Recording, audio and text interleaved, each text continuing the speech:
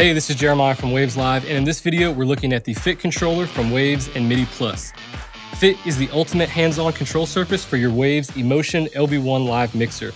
It has been co-engineered by Waves Audio and the experts in MIDI control at MIDI Plus to offer live sound engineers intuitive, tactile control of the LV1 software. Fit is designed to extend the LV1 workflow to the tactile world, lining up fader for fader with eMotion LV1. It's engineered from the ground up to help you navigate the LV1 software quickly and efficiently, giving you easy control of your faders, channel parameters, and plugin settings. Fit boasts a robust, high-quality construction and can be mounted into a standard 19-inch rack. With 17 motorized faders and customizable utility and navigation keys, Fit is fully integrated into the LV1 software for fast, smooth control of your mix. Now, I'm going to give you a first-hand look at the Fit controller and show you how to get up and running. First, let's check out what comes in the box. When you open the box, you'll find the controller itself, a USB cable, and a power supply with both US and European adapters. Also included are the optional rack rails and the necessary mounting hardware. And in case you need additional guidance after watching this video, we've also included a quick start guide. Before launching LV1, we need to connect the hardware. First, connect the USB cable provided to your host computer. You'll notice the USB port on the controller is inset more than normal and equipped with a tension relief post. The power cable is also equipped with a twist lock connector for extra assurance during your show. Next, launch LV1 and head to the Setup tab. In the System Inventory, head to the Controls column, and from the Add menu, select MIDI Plus Fit. Once it's added to your inventory, hit the Settings icon to launch the control panel. If you connected the control surface before you launched LV1, it should be recognized right away. But if you connected it after launching the software, hit the refresh button to the right to rescan for a connected controller. Next, select Fit as the input and output device. Fit is outfitted with 17 100mm motorized faders. The fader setting lets you choose how your controller interacts with the software mix layers. Here, you have 3 different modes of operation. You can set your controller to follow either of the on-screen mixers, Mixer 1 or Mixer 2.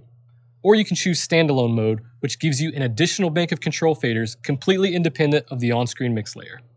Additionally, you can choose if you want your controller to follow your aux sends flip. Selecting this option will enable sends on fader when the mixer is in aux flip mode, so you can create effect sends and monitor mixes quickly and efficiently. By default, the master fader maps to LV1's master left-right bus, but it can also be customized to control any fader of your choosing. Simply select the channel you want it to control from the drop-down menu. This gives you the ability to keep high-priority channels at your fingertips at all times. Enabling Follow Aux Master Flip assigns the master fader to the monitor or effect return channel while working in flip mode. eMotion LV1 has 8 user-assignable function keys, which can be set from the UI settings page. This gives you quick access to commonly used functions from the main mixer window. Fit has an additional 8 utility keys, 3 of which are user-assignable. These can be set from the same list of functions as the software keys right here in the control panel. This gives you 11 customizable user functions in total. Now we're all set up and ready to mix, so let's have a look at some of Fit's mixer functions. In addition to the 3 custom user keys, Fit gives you an additional 5 factory set utility functions for some of the most important features.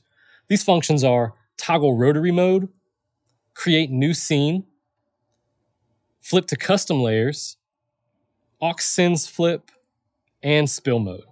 Spill mode allows you to quickly populate the mixer with all of the channels assigned to a DCA link group. If you set your controller to follow Mixer 1, you can use Mixer 2 to display your DCAs. With the controller in spill mode, select a DCA in the on-screen mixer, and the channels in the group will spill across the physical faders. The 8 dedicated layer switches allow you to quickly navigate your factory and custom mix layers. Across the top of the controller are your 16 channel select keys, which can also be toggled to your 8 mute groups and your 8 software user functions. Each display is outfitted with a bright, high-resolution scribble display. This display gives you 5 lines of information, showing you the current function of the above user keys, the channel name, the assigned channel input, the track ID, and the current function of the rotary control, which is located just below the display. The multifunction rotary controls are used for setting pan and input gain, which is toggled from the utility keys. Below that are dedicated function keys for your channel mutes and solos. Above the master fader, you have a dedicated touch and turn, giving you hands-on control of any plugin parameter or mixer function. The display above the touch and turn shows you the current mix layer, the name of the channel of the master fader, and the property and value of the currently selected parameter for the touch and turn. To the right, you have a large tap tempo pad, which controls the global tempo setting of the LV1 mixer. Fit can be used in combination with up to 4 touchscreens connected to your LV1 system, giving you ultimate flexibility in how you control your mix, and making it the perfect addition for your LV1 system. Thanks for watching and happy mixing.